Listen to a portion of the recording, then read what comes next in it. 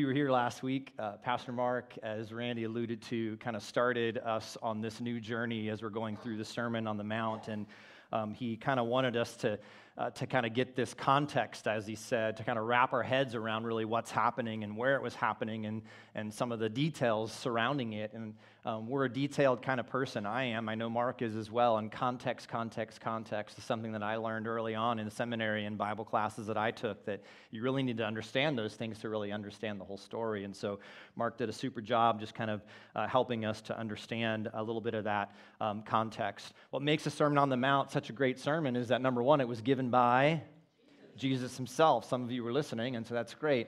It's also Sermon on the Mount because we believe it was given on a mount, as it even tells us that in the first verse, right? That Jesus went up on a mountain and then began to give his Sermon on the Mount. As Mark even shared with us, that at this time in Jesus' ministry, it's kind of towards the beginning of his ministry, crowds are picking up, crowds are gathering. I love that map that Mark showed us that just kind of helps you to understand how quickly word is getting out about this new guy in town who's coming with a new message. And as Jesus is proclaiming his message, people are literally coming by the droves. Thousands and thousands of people everywhere that Jesus went, they're following Jesus. Some of the reason why they're following him is because his message is so different. His message is so new. His message is countercultural to definitely their time, definitely countercultural to our time. But we could also say it was counter-religious. The religious leaders, he would flip them over on their heads as well, as much of what he was saying would kind of throw a little bit of a loop for them. And so this is kind of the upside-down message that Jesus is giving. And I'll be honest, as we begin to work through this, that you're going to find out that this is an upside-down message for you.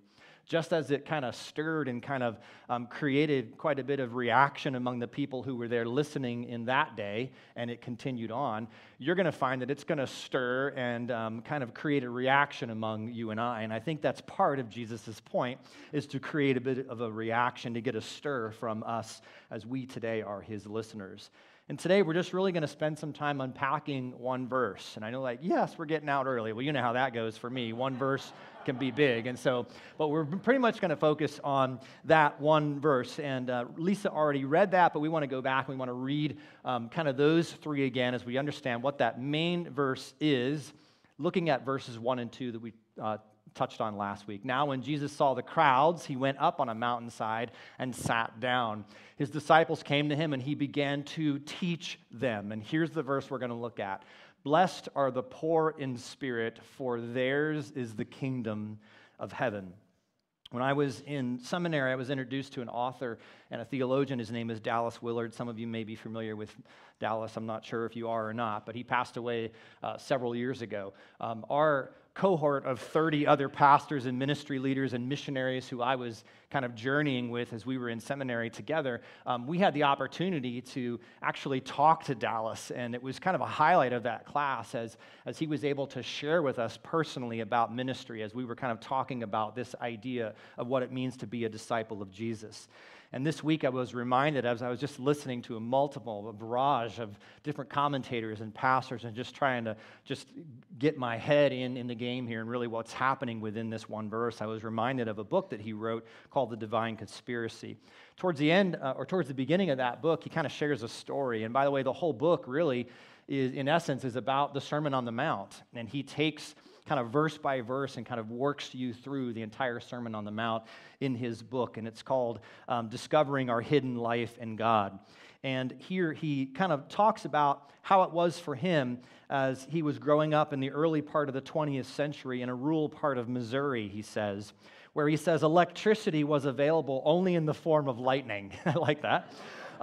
He says that when he was in his senior year of high school, the REA, or the electrical company of his day, which was Rural Electrification Administration, extended their electric lines into the area where Dallas and his family lived. And electrical power became available to households and to farms like his family's. He says when those electrical lines came by his farm, a very different way of living life presented itself. Our relationship to fundamental aspects of life, he says, will never be the same again. Daylight and dark, hot and cold, clean and dirty, work and leisure, preparing food and preserving it. All of these aspects of life will now be changed forever because electricity is coming to town, right?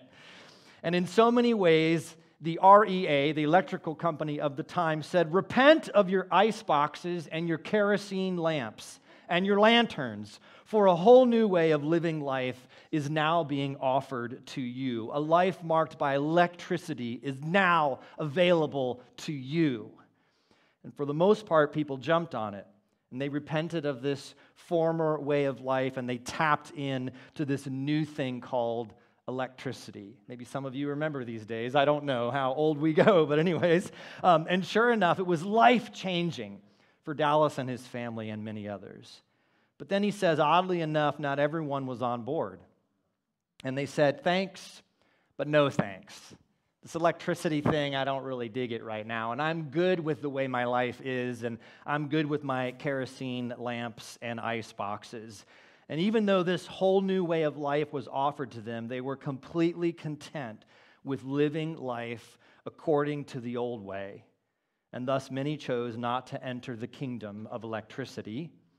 Some just didn't want to change, and others just couldn't afford it, or at least they thought they couldn't afford it.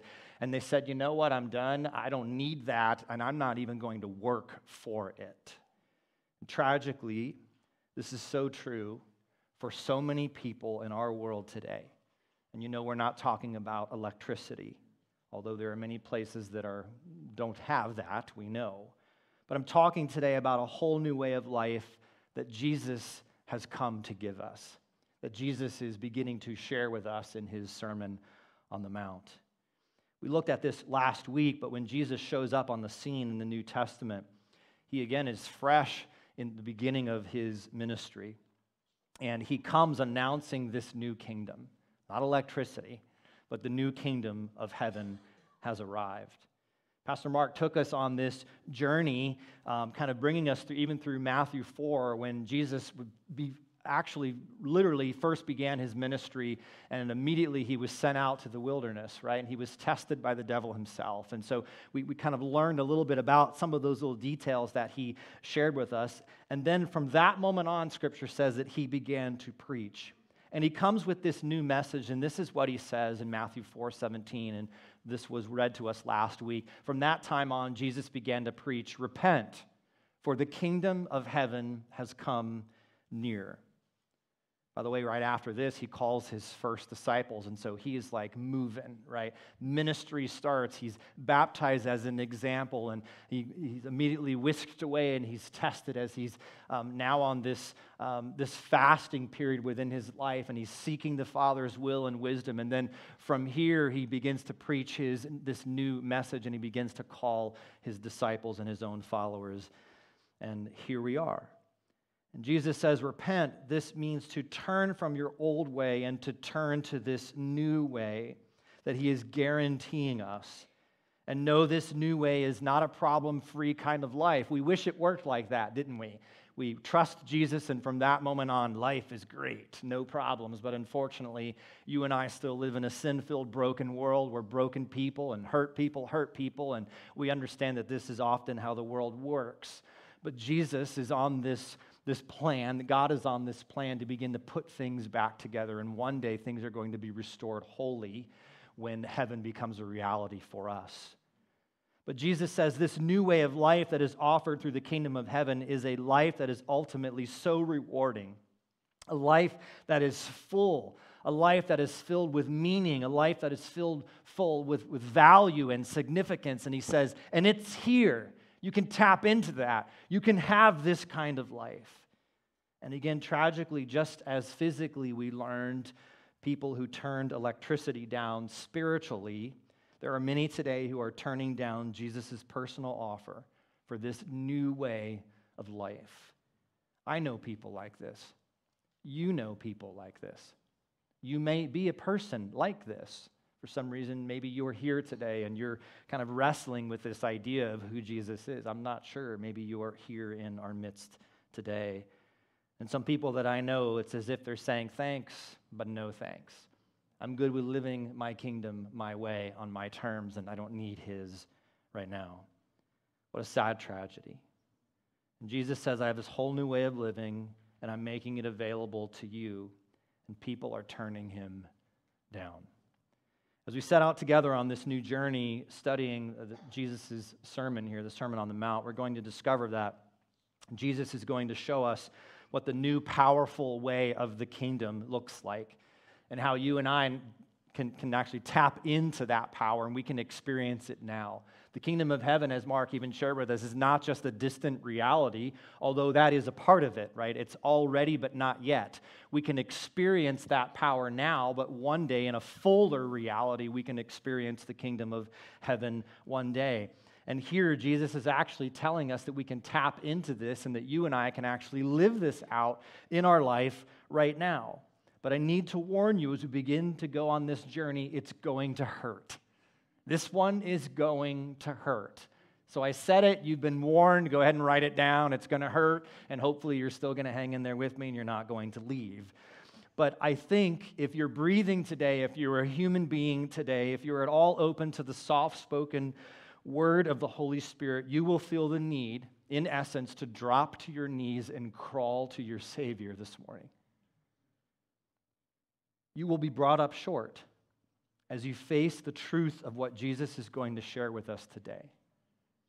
And my prayer is that his message will penetrate our hearts, that it will refresh our view of our need for him, and that it will lift us out of our mediocrity that so often that you and I as Christians today settle for.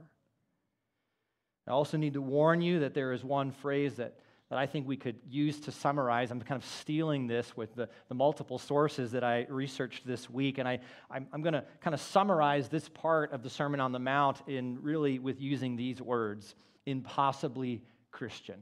How's that for an encouraging message? Impossibly Christian. I feel the need to warn you because when you and I begin to read the Sermon on the Mount, you're going to have this sense of feeling just flat out overwhelmed. You're going to be overwhelmed. We're going to read so many things in this sermon, and we're going to walk away saying, I just can't do this. It's just impossible. For example, we will eventually study together in Matthew chapter 5, verse 20. We will eventually get to this. For I tell you that unless your righteousness surpasses that of the Pharisees and the teachers of the law, you will certainly not enter the kingdom of heaven. What in the world is Jesus saying here? If you're at all familiar with the Pharisees, they're the poster children of piety. In fact, the very word Pharisee comes from a Hebrew word that means separated. So they were holy and mighty and separated from everybody else because they believed that they had it all under control. But at the same time, they were devoted to observing the 613 laws and rituals. They were leaders in the synagogues. They accepted the written word as the inspired word of God, and that's a great thing. But unfortunately, the Pharisees even added to this their oral traditions, and they gave it an equal authority to God's written tradition. But these Pharisees were people who memorized the first 5 books of the Bible, Genesis, Exodus, Leviticus, Numbers, and Deuteronomy. And what does Jesus say?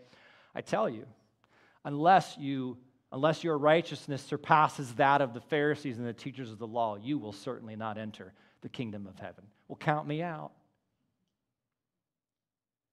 You feel overwhelmed? What about this one? We'll eventually come to this one in our study on the Sermon on the Mount, verse 20 and 22 of 5. You have heard that it was said to me, people long ago, you shall not murder, and anyone who murders will be subject to judgment. But I tell you that anyone who is angry with a brother or sister will be subject to judgment. Again, anyone who says to a brother or sister, raka, or it's this idea of foolish or stupid, is answerable to the court. And anyone who says, you fool, will be in danger of the fire of hell. Who here isn't guilty of that? You might say, I get angry all the time with my fellow brothers and sisters. In fact, I got a few on my list, right? We create lists who we still haven't forgiven them because of what they've done for us. And Jesus says, if that's you, you're not going to inherit the kingdom of heaven. And then he says, you fool, you'll be in danger of the fire of hell itself. Who here isn't guilty of that? You feel overwhelmed? You see, Jesus' Sermon on the Mount is not just countercultural, it's also counter to even the most faithful religious leaders of Jesus' time and what they were saying. And I would say even in our time, it's counterculture to the day and age that you and I live in. And we feel overwhelmed. And Jesus, there's no way that I can do this. Well, what about this one? This one, we'll actually get to this one too on another distant Sunday morning. And it says this: "You have heard that it was said, 'Love your neighbor and hate your enemy.' But I tell you, love your enemies and pray for those who persecute you." We actually, not too long ago, actually studied this as a few verses together. Do you feel overwhelmed when we read this one? Jesus, you want me to love my enemies? On top of that, you want me to pray for my enemies? There's no way that I can do this. Well, here's another one that we'll look at in verse 27 and 28. "You've heard that it was said, 'You shall not commit adultery.' But I tell you that anyone who looks at a woman lustfully has already committed adultery with her in his heart." And all the men say, "What? We're guilty." We could even add to that. I think we could add to that and kind of bring in some fair game here. What if Jesus would say, I tell you that any woman who even looks at a man lustfully, right? You feel overwhelmed? Recently, my wife and I were talking about the dangers of social media, and this is nothing new. You already know this, but we were just kind of talking about how you have to be so careful what your little eyes see. You know, you can be searching for a recipe on Pinterest for chicken Milanese and then come across an image that has nothing to do with chicken, right? And you're like, where in the world did this come from, right? How did I get there? And in just a matter of seconds, you know how it is, I don't have to tell you that, but in a matter of seconds, you can be propositioned to stare at an image for as long as you want. And temptation comes. Suddenly, all of us are counting ahead to this week. I'm not showing up for that week, for sure. And you're like, how do you think I feel when I got to preach about these things? That's the problem with doing a series like this, is you can't push aside the verses that you don't want to deal with. I'm going to have to deal with this one sooner or later, and you better come on that Sunday as well. So we prepare to study this Sermon on the Mount, and it should be this warning label. It's an impossible standard. And you will experience this overwhelming sense of this is impossibly Christian. Another author that I've looked at this week is theologian D.A. Carson, and this is what he says about the Sermon on the Mount, the Beatitudes, and this whole series. He says this: "Nevertheless, I insist that if the Sermon on the Mount be construed merely as legal requirement to kingdom entrance, no one shall ever enter. Can anyone meditate long on Matthew 5 through 7 and remain unashamed?" We just meditated on just 4 examples, right? And we already feel like trash, right? The Sermon on the Mount provides us with a crushing blow to self-righteousness and follows it up with an invitation to petition God for favor, without which there can be no admittance to the kingdom. At the same time, it sketches in the quality of life of those who do enter, those who petition God, ask for forgiveness, and who by God's grace discover not only forgiveness, but a growing personal conformity to kingdom norms. It is not long before their own lives begin to sum up the law and the prophets.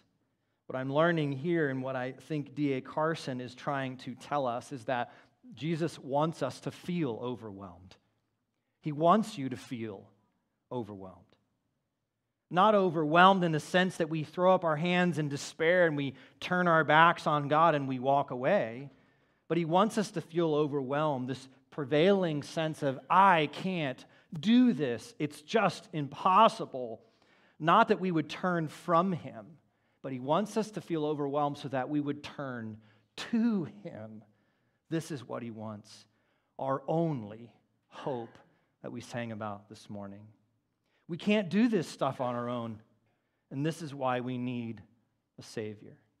And this is the entire punchline of the gospel. It's the entire punchline, I think, of the Sermon on the Mount. It's the brutal truth that I can't, that leads us to our saving grace, and praise God that he can, right? And so if you're feeling overwhelmed, I say welcome to the Sermon on the Mount. And my opinion is, this is exactly where Jesus wants you. I love the way Chris kind of worded that when he kind of shared about his life group. And that's a true story, what he shared. He came to us and he said, he's like, Pastor, I can't do this. There's no way that I can lead a life group. I just don't feel qualified. And I'm like, that's exactly the person that I want. We want a person who's on their knees who can't do it. And then he'll tap into the power of the Holy Spirit. And then with that power, he'll be able to do it. And so, Chris, we're like, you're already on the team, bud. You're here whether you like it or not. That's what we want, people who can't do it. So I appreciated his humbleness. And so if you're feeling overwhelmed, again, this is right where Jesus wants you. Because it's when we are at our lowest, we can look to the highest, our Lord and Savior, Jesus Christ. And so Jesus is telling us, and will continue to teach us in this series, if you feel overwhelmed and maybe mistreated, and your anger meter is pegged, we just read that one, right? Come to Jesus. If you're overwhelmed by the fact that your so-called friends have now become enemies and are hurting you, come to Jesus. If you're battling lust in your life and you are overwhelmed with the grip that it has, come to Jesus. And on and on and on, Jesus will teach us these powerful truths of how you and I can tap into the power of a new life. There's a total of 8 Beatitudes that we'll look at.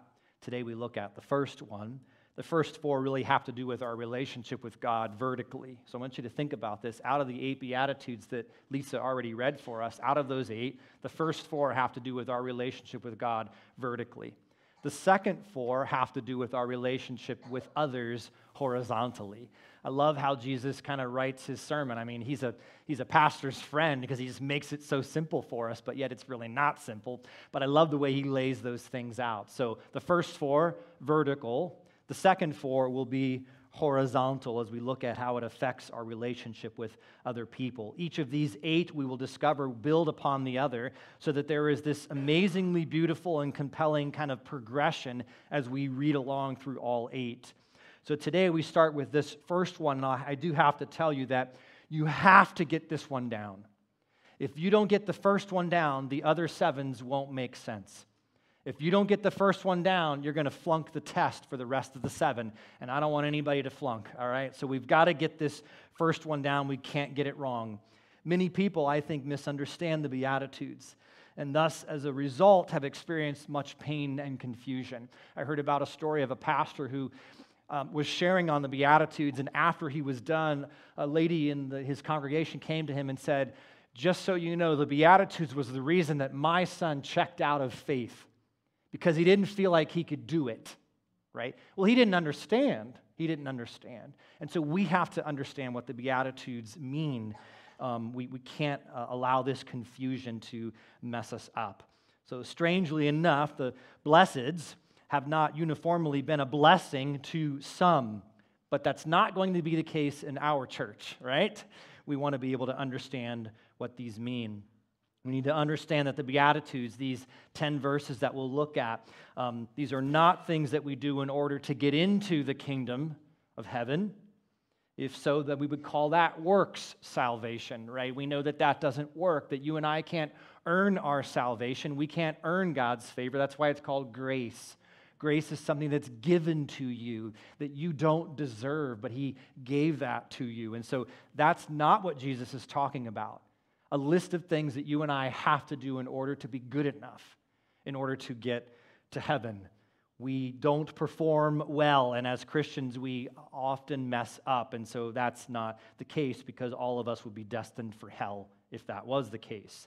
The Beatitudes are also not a list of things we must do in order to comfort ourselves, or maybe it's a personal moral code, and we want to add to this a list of other moral things that we can do, and it's just our good behavior and our adherence to morality, and that's not the case, right? We can't earn God's favor in those things, and so it's not a list of do's and don'ts that we can do. So don't look at it as this list of do's and don'ts that if you fail, then you're done. We'll look at the appropriate way that we can look at these things. These Beatitudes are Jesus' own specifications of what every Christian ought to be. We should look like these things. These Beatitudes should be the clothing that you and I put on every single morning because the world needs people who are living these kinds of truths out in their life. In fact, throughout our series, we'll see that these Beatitudes will stand in stark contrast to the kingdom of the world. That's why often people say Jesus' message is just so flat out upside down. Because in our day today, these Beatitudes, would you agree, are very hard to find. They're rare in our day today. Here we just look at this 8 really quickly just by different words that maybe we've chosen. And you'll see here on the list we have on the left side, we're going to have the kingdom of the world. On the right side, we'll have the kingdom of God. And we'll just kind of look at these lists as they come in. And so the world, there it looks at pride. God says humility. That's the first one that we'll look at today. We'll eventually come to these next 7, revelry versus mourning. The world says oppressive use of power. And God says meekness. Hunger for personal gratification. And Jesus says hunger for righteousness. The world says it's all about being vindictive. And Jesus says, no, it's all about being merciful. The world says it's all about having a hidden agenda just to crawl your way to the top. And Jesus says, no, it's about purity of heart. The world says it's about being divisive. Who cares about other people? Just do what you need to do. And Jesus says, no, it's about being a peacemaker. The world says it's about acceptance. I'll do what I need to do in order for people just to accept me and accept who I am. And Jesus says, no, it's about persecution. You'll do what's best, and sometimes as a result, you'll be persecuted for that. When we each wear the clothing of the Beatitudes, there is something about you and I that will stand out in our world today. I promise you, you will stand out. This week, I heard an example of another pastor, and this one just resonated with me because pastors' jokes and stories are just, I don't know, I'm a pastor, so it makes sense. But he was talking about how he's on his way to a wedding, and this happens to me as well.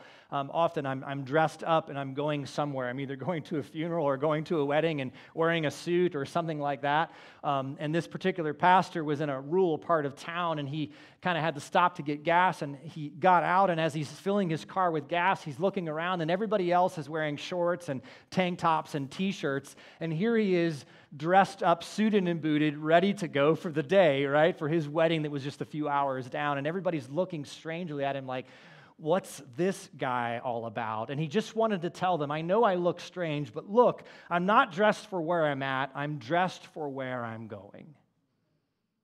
And this is what the Beatitudes do in our life. We are wearing the apparel of another world, and as Christ followers, we are choosing to wear these beautiful attitudes, as I like to call them, in our world. And as a result, you will naturally stand out because you're dressed for not where you are. You're dressed for where you're going. When we live out these truths, we're wearing the eternal reality in the kingdom of this world. As Jesus says, God's will be done on earth as it is in heaven. You and I are to bring these kinds of truths to the world because the world so desperately needs it. So we come to this first beatitude, blessed are the poor in spirit, for theirs is the kingdom of heaven. In the original language of the New Testament, which most of us know is in Greek, Matthew records for us this first beatitude kind of using some very interesting words. The word blessed cannot simply be reduced to mean happy. Last week you learned some of that as well. That's a kind of a poor way of defining it, and so we can't just reduce it to mean happy. Although those who are blessed will be happy, Jesus tells us that, but we can't just reduce it to mean that.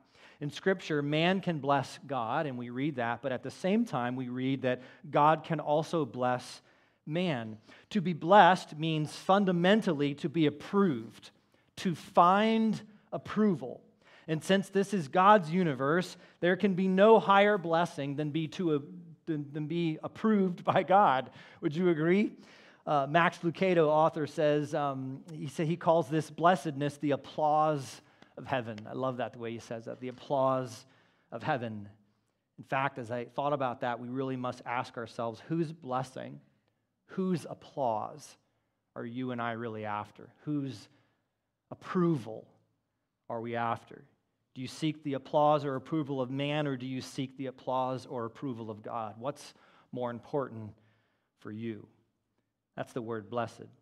or blessed. Now, the word for poor, or as in poor in spirit, it's a word that doesn't really speak of our condition per se, but rather it speaks of our posture. So don't think our condition, think of our posture. And the word in the original language leads us to believe what Jesus was trying to get across. It's the word ptohos. It's the transliteration of that word Greek, and it means one who cowers or crouches over like a beggar. So picture this in your mind. Picture a beggar who's cowering over, who's crouches over. It means one who is hunched over. It's a word that speaks of a person's disposition, a word that was used to describe those who are soliciting money. He cannot survive. A beggar cannot survive without help from the outside. That's the posture that the poor in spirit have. You're saying, I cannot survive without the help from the outside. And that outside is Jesus. And the same is true for you and I, this idea, this spiritually speaking as it is physically speaking as with a beggar. And Jesus goes on to say, it's not blessed are those who are poor in finances. And some of you are like, well, if that was the case, then I'd be highly favored, right? Because that's me, right? But it's not that. It's poor in spirit. So he's saying what one of my resources said this week, and I'm going to use these words to help us understand, is it's having a disposition of desperation. So it's not our condition, it's more our posture. It's a disposition of desperation. It is the innermost person of who I am, this constant reminder of my extreme neediness. When we think of those who are poor, they are in tune with their neediness, right? They are utterly destitute. One commentator said, it's the background elevator music of their soul. I am needy, I am needy, I am needy. I have some friends who are alcoholics. Sure, many of you have friends who are alcoholics. They say once you're an alcoholic, you're always an alcoholic, even if you're in sobriety. Those of you who've been down that road, you understand. Some of my friends, as I listen to them describe their addiction to alcohol and their journey of alcohol, maybe they went to AA, Alcoholics Anonymous, or maybe they went to CR, which is Celebrate Recovery, kind of a Christian way that we look at our hurts, habits, and hang-ups. And CR, Celebrate Recovery, the first step in CR says this: we admitted we were powerless over our addiction and compulsive behaviors, that our lives had become unmanageable. AA says in one of their documents, we perceive that only through utter defeat are we able to take our first step towards liberation and strength. In other words, people who come to AA or even CR for help, they have reached a point of desperation, right? So we hear, there's even words that we use to describe it. Well, he's not at his bottom yet, right? Until he's the bottom of the barrel, and so we use words like that. I am needy, I am needy, I am needy is what a person who deals with that kind of addiction is experiencing when they come to get help. And it's then and only then that they will begin to receive the strength and the help to begin their journey of sobriety, right? Those of you who've been there, you know that it's not until you are utterly desperate till real help can begin to take place. In a similar way, when a person is poor in spirit, they have come to a place of utter desperation. They have reached a disposition of desperation. They are a person who is acknowledging, in essence, that I am spiritually bankrupt. I have nothing on my own. I can't earn God's grace. I can't be good enough. And so they come hunched over, recognizing their neediness before our Almighty God. And they cry out, "Oh Lord, I need you. I need you. I need you." And then and only then will you be able to receive the grace and the help that you need in order to live in the kingdom of heaven. But first, you and I must come in desperation. And I believe this is exactly what Jesus was trying to get across. I wish I could sit down with him and ask him, Jesus, just kind of tell me straight up, what exactly were you talking about? I think he makes it pretty clear for us, though, in his sermon. As we are overwhelmed by his words, we come to find out about our utter desperation. And so we say, Jesus, I can't do this, but I know you can. Jesus, I'm perpetually needy within my life. I can't live a life that honors God within my own power and strength. I can't do the things that are countercultural to my world. I can't put on these beautiful attitudes every single day of my life within my own strength. I just can't do it. And when we reach this point within our life, what does Jesus say about those people? We just read it. What does Jesus say about those people? Jesus calls them blessed. Blessed. He says, you have the applause of heaven. He says, when you get to that point of desperation, where you are on your knees crawling to the Savior, you have the applause of heaven. So as we are overwhelmed by his words, we come to him out of desperation. 2 weeks ago, I was watching live news, as many of the world was watching live news. As a young football player for the Buffalo Bills, you know the story. Damar Hamlin collapsed on the field.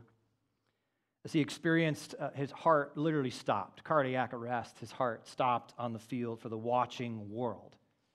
Medical professionals were performing CPR live on the field for the watching world and for the watching players of both sides, and all they could do was get on their knees and watch.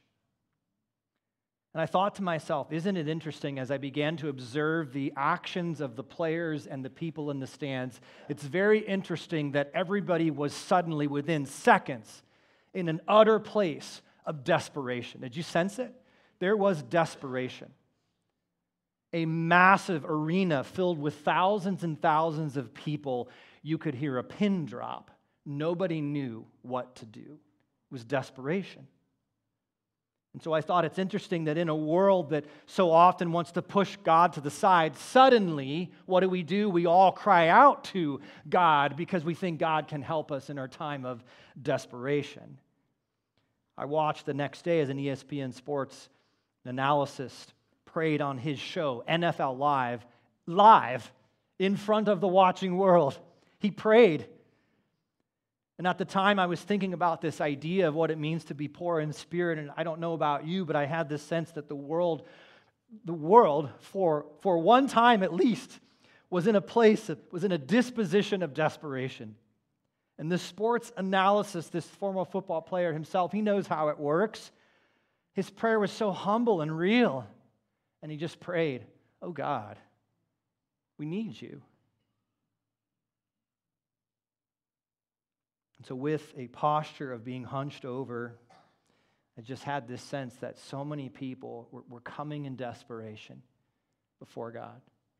Now, I don't know how many people's lives were seriously changed. I don't know how many people that through that experience that maybe was a little bit of a wake-up call for them and they started to think about, wow, maybe there is a God. I don't know.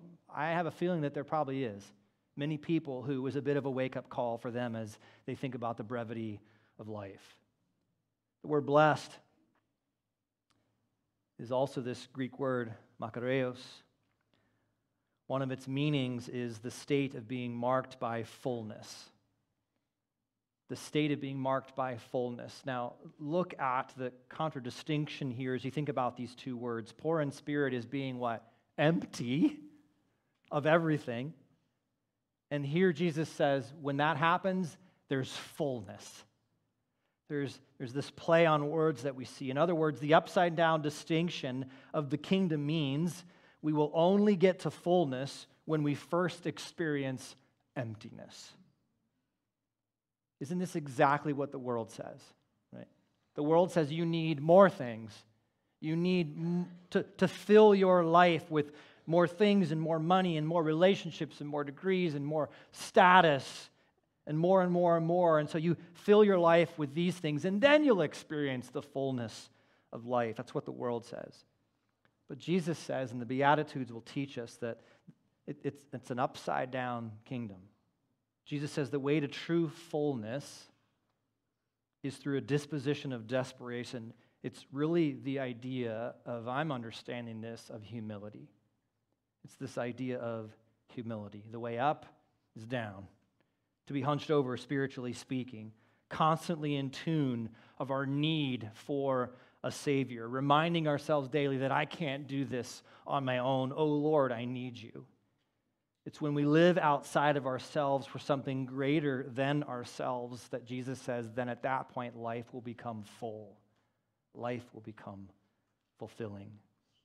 In this first beatitude, I don't know if you see this connection, but I hope that you do, because we're going to park here for a second. But this first beatitude, there's this connection with humility and some things that I'm learning as I'm researching here for myself. And it's this idea that we are called to mimic Jesus. It's this idea that we are to put on the clothing of humility, to empty ourselves in order to mimic Christ. I'm so glad that 2,000 years ago that God peered over the balcony of heaven, right, and saw us in desperation heading down a one-way road destined for hell. And God sent his Son, and in the greatest act of humility that the world ever saw, Jesus Christ on the cross offered his life. He sacrificed on our behalf. He emptied himself on our behalf. And we are here today, forgiven today, loved today, all because of the humility and sacrifice of Jesus.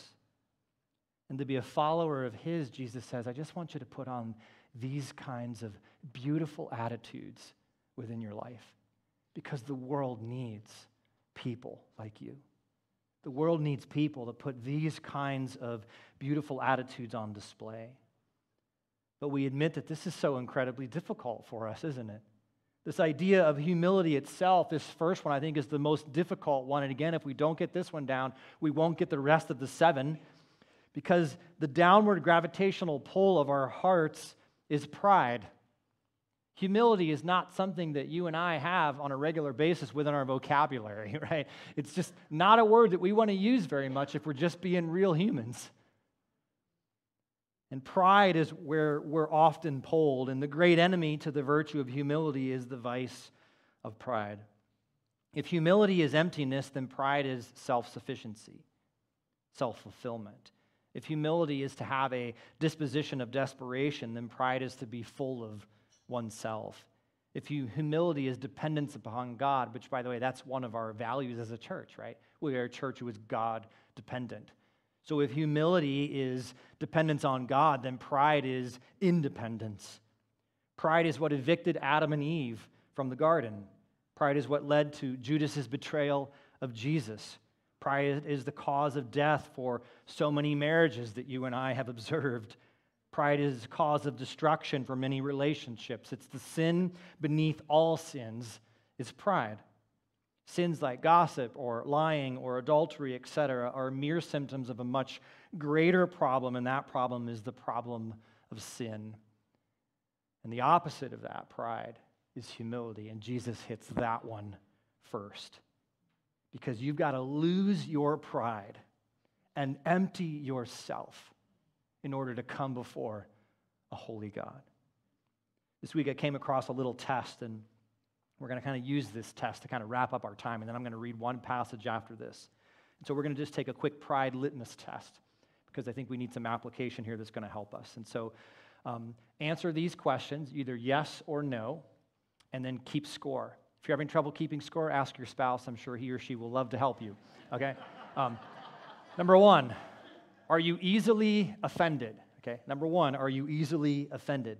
In regards to pride, I heard this week that it is almost impossible to offend a humble person. Why? Because they don't lead with their rights. They're too consumed with other people to be worried about being offended by someone's words. Ouch, that one's powerful. Yes or no? Number 2, are you a people pleaser? You struggle to say no, not because you're just being a nice guy, but because you want them to think well of you. And so the more you say yes, the more that you're racking up some social points here, because you need that. And you want to feel important, and so you can't say no. Yes or no? Can't say no, yes or no. Number 3, are you a timid person? This one kind of threw me for a loop when I found this test, because I'm like, what? How does this work? And so it's tricky, but maybe you're so timid that you will not confront other people. So this could be on a confrontational basis. By the way, anybody who enjoys confrontation is just weird. Nobody enjoys confrontation, but you know where I'm going with this. Timidity is actually a face of pride. Why? Because the timid person won't confront because they're too worried about the other person not really liking you. Pride. So you won't confront and won't talk about what needs to be talked about because you're afraid that they won't like you anymore. Number 4, do you rarely apologize? It's a tough one too. You may know you're wrong, but the words "I'm sorry" never make it out of your esophagus, right? So is that you? Are you a person who you don't say you're sorry very often? Ask your spouse. Humble people apologize frequently. Prideful people don't. Why? Because they never see themselves as being wrong. And I'm not talking about, well, I'm sorry you misunderstood me. That's a good one. I'm sorry you were so offended. That's pride. And you're using those you words, maybe flip it around and use some I words in there and say you're sorry. It takes a humble person to own their wrong and to openly confess their wrong to another person, right? Number 5, do you always bring the conversation back to you? There it is, back to you. This one, this is a safe place. I'm just being real. I struggle with this one. I love stories. So when someone comes to me and says, yeah, this week I had this surgery, and I'm like, really? Well, hey, I had a gallbladder removed like 10 years ago. Man, try to one-up the story, right? We like to do that, don't we? Because we like to bring the conversation back to me, right? Do you struggle with prayer? Are there many days in your life where you go on and on and on without praying, and all of a sudden it hits you one day, wow, I haven't approached his throne in a long time. A prayerless life is a prideful life. One author says, prayer is the expression of the soul's dependence upon God, which means prayer is a mark of humility, and prayerlessness is a mark of pride. Prayerlessness says, I got this. I don't need you, God. I'm already full. What are we learning about what Jesus says about humility? What are we learning about what Jesus says about this posture? See the pride? Number 7, I don't struggle with any of these. If you believe that you don't struggle with any of these, then you are a prideful person. I'll make it easy for you. You don't even have to add up your scores. If you answered yes to even one of these questions, and you are guilty of, you got it, pride. We're all guilty of pride. It's the sin beneath all sins. You talk about the issues in your life that maybe you're struggling with right now. Chances are you can go back, follow the path, and it's pride that started it all. It's ugly, and it'll rear its ugly head in our life if we're not careful. I want to close by simply reading a passage of Scripture from Philippians chapter 2. This passage has been a go-to passage for me for many, many years. You've heard us read this passage before. It's one that I've known and love. And I just want to encourage you as I call up the praise team with us today. We're just going to close by singing 2 songs, and songs that we've chosen that we think are going to be encouraging to you and to your hearts. And I want you to look at the screen really as we process everything and what we learned today about having this disposition of desperation. It's more of a posture, not a condition. That it's about coming before our Savior in utter desperation, saying, oh God, I can't. But I know you can. You can. Listen to Paul's words in Philippians chapter 2 to the church of Philippi. Absolutely beautiful, as he reminds us of the ultimate sacrifice that Jesus paid for us.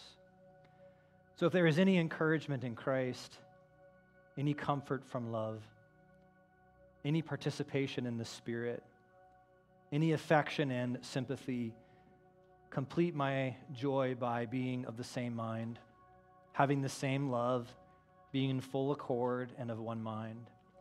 Do nothing out of selfish ambition or conceit, but in humility count others more significant than yourselves. Let each of you look not only to his own interests, but also to the interests of others.